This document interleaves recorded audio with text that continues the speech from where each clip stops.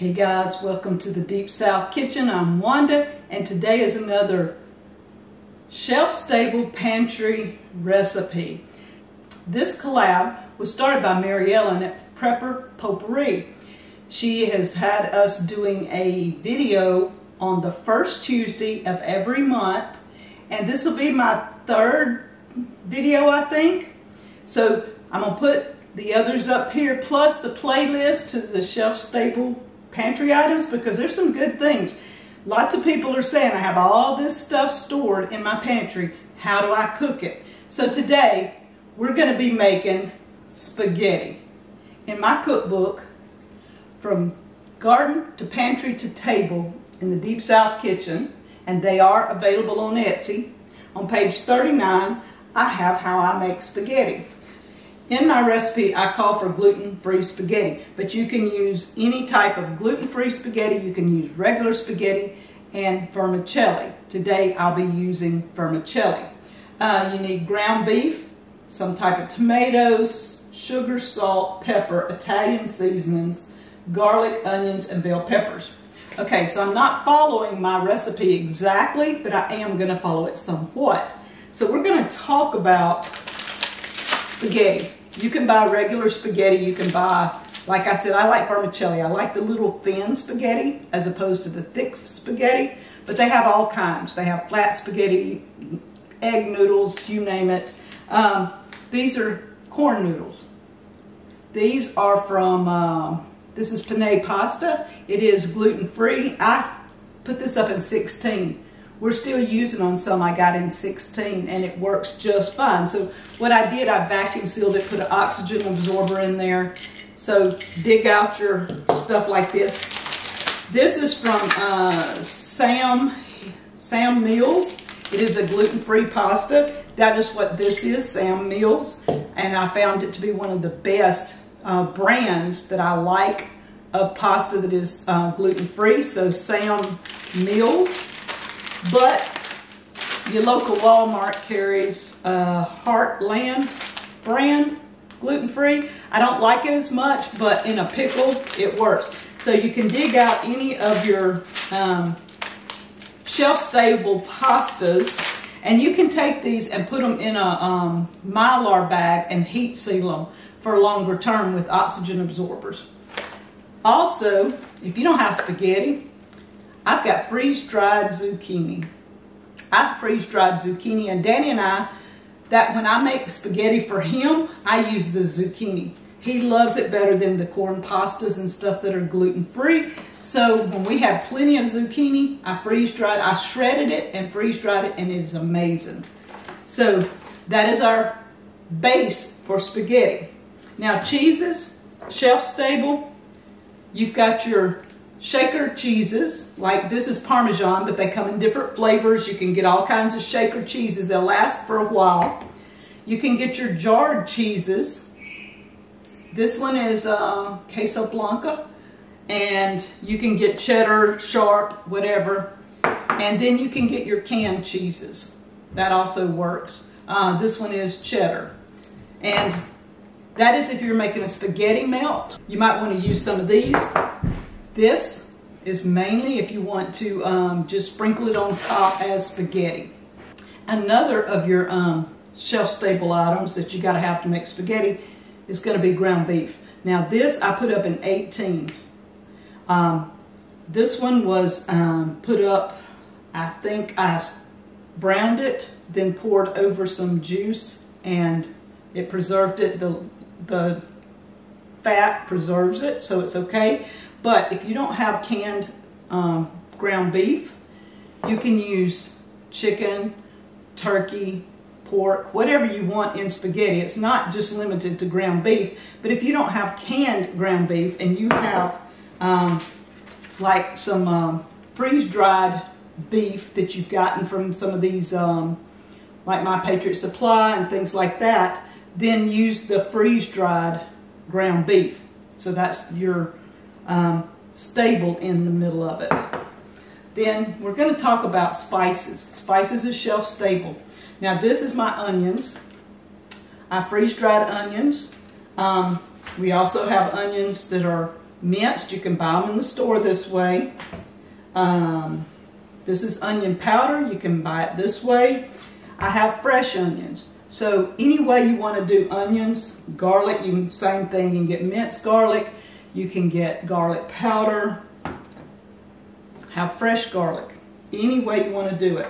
Then if you want to cheat a little bit and you don't want to add, measure out all these type things here individually, let's do the Italian seasonings. They come in these little containers here, and they already have, let's see, oregano, basil, rosemary, thyme, marjoram, sage. So both of them have the same things in it. This one is freeze-dried. These are simply dehydrated. And so I have a variety of brands with Italian seasonings. I also dehydrated some of my basil. So I have basil, of my own basil. Another thing you can do for oregano and any that you have essential oils, and I would make sure that it is food safe essential oils, I have doTERRA. You can use your oregano. Now oregano is very potent, and when you're using it in cooking, you only want to dip a toothpick in it and put it over in there because it does amplify the flavor. You get oregano with just less than a drop. The other thing I'm going to be doing is tomatoes. You got to have tomatoes of some sort in order to make spaghetti. Now I have tomatoes and onions done in 21, and I'm going to be using that today. I could also use my salsa because my salsa simply is tomatoes, onions, peppers, real simple. So I could use the salsa mix too that we made. If you don't have your own canned foods, they have diced tomatoes, tomato sauce, tomato paste, whole tomatoes, tomato puree, anything in a can you can make spaghetti sauce with. So check it out. Also, there are mixes that are shelf stable, spaghetti mixes that come in little packets. You can do that. You can get those mixes if you don't want to do any of this with your flavoring. You can get the mixes and just pour it in. It's already to your taste. Another thing you can do, they make jars of spaghetti sauce like ragu, prego, all kinds of spaghetti sauces in the store that are shelf stable. You can buy those up, and that eliminates this whole step down here.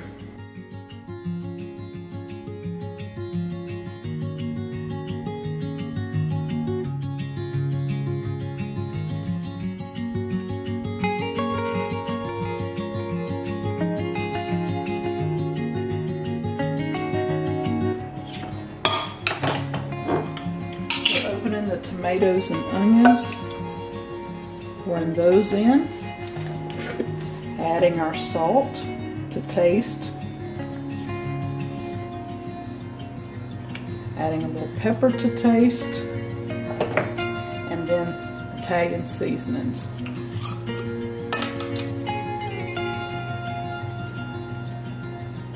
We're going to let this start simmering. I'm going to open the ground beef, take the fat and the juice off, and add it to it.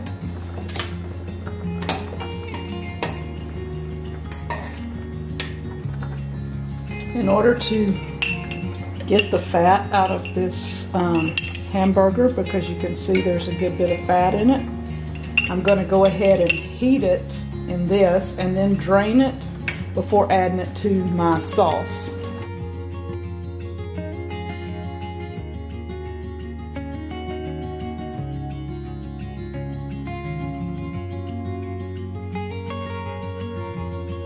Alright, we've drained this and got the fat out.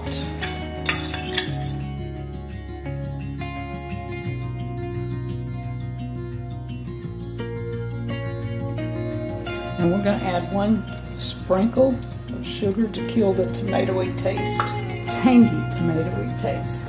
And that is optional, you don't have to add it to it. We're going to let this simmer for about 15 minutes. And you can test the spaghetti to see if it's tender once the fork cuts through. it's all in pieces. That's what you want. And there is a secret to that. You can put a teaspoon of oil of any kind in there while it's cooking, and it will help keep the spaghetti separated.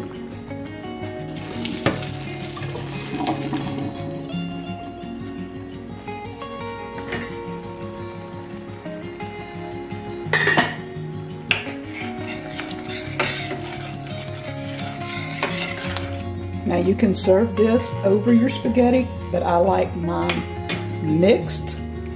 So,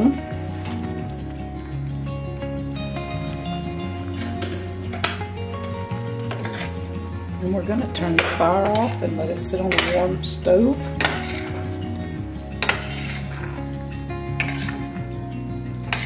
We're going to make some rolls to go with it, and we will be ready to eat shortly.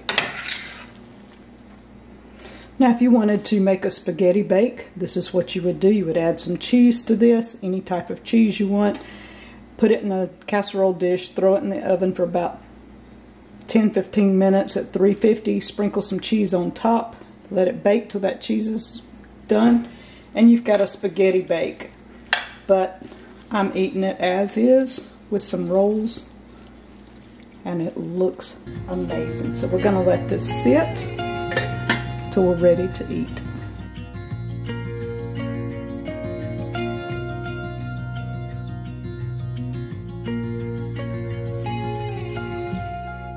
Okay, the spaghetti is ready. We're fixing to eat. And I can't do it the way most people do, rolling it on the fork, but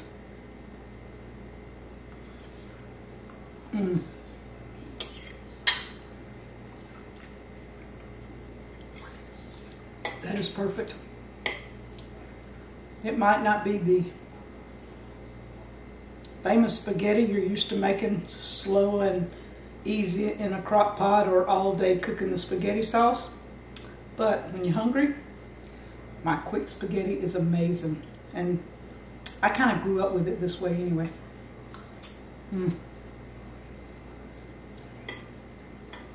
So thank you, Mary Ellen, for inviting us to be a part of the Shelf Stable collaboration.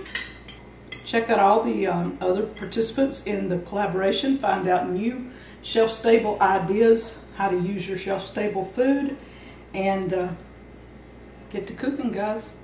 Thank you from Crazy Days.